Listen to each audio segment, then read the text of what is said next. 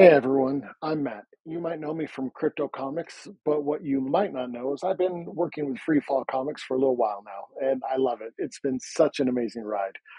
Some of you might know about Roundhouse Hooligans. That's where I first got started with them. Then there was Gunpowder, which we recently wrapped up a successful Kickstarter for. Thank you all for your support, by the way. But today I'm here to talk to you about The Darkest Shade. I can't even tell you how fun and suspenseful the story's been to work on. The Darkest Shade is different from anything I've done before. It's got this amazing atmosphere, dark, intense, and really gripping. Every page just pulls you deeper into this mystery. And I've got to say, it's been really hard not to spoil anything because there's so much I want to share.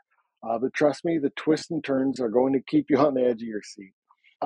Working with RJ and Kim on this has been such a blast. They've created something truly special here, and the team at Freefall Comics has done an incredible job adapting it. The artwork, the pacing, uh, the way everything comes together. Seriously, I can't wait for all of you to dive in. Now, I won't give away any spoilers. Believe me, I want to, but I'll just say that if you're into stories that keep you guessing, that have this eerie tension building from panel to panel, The Darkest Shade is going to be one to watch out for. The first issue alone sets this tone in a big way, and once you start reading, you won't be able to stop.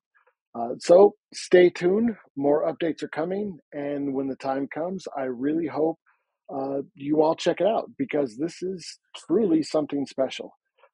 Thank you again for the support and keep your eyes peeled for more info on The Darkest Shade. Uh, you won't want to miss it.